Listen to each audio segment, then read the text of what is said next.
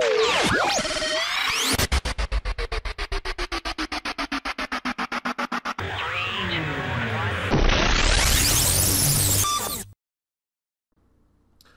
this is Mike, and I'm going to do a quick demo on the Events tab about the Operative set.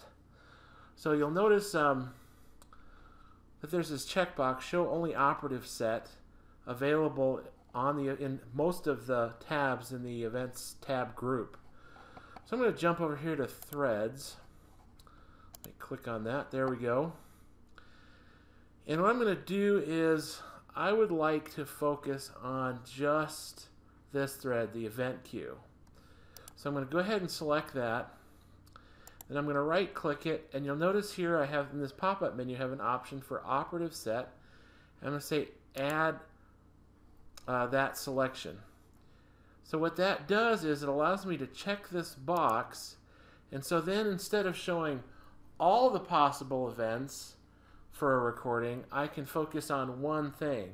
So now when I check that box, only the events related to the event queue show up. So let me jump back to the Overview tab, and you can see here I've got a lot of events. If I check that box, I've got 61,000 here to start. By turning that on, I only see 13,000 events there. And let's see, we have a lot of, the high count here for a lot of different stuff. Let's go ahead and check that, and that pie chart changes quite a bit too.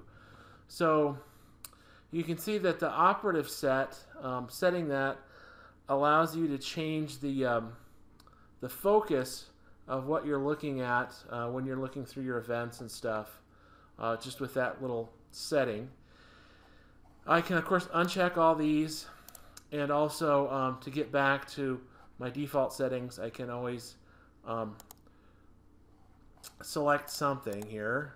And then when I go to operative set, I can just choose clear, and then that sets it back to the default settings. So it's a pretty powerful thing, actually, and you could probably do a lot more with it than I'm showing here, but definitely something to check out, the operative set.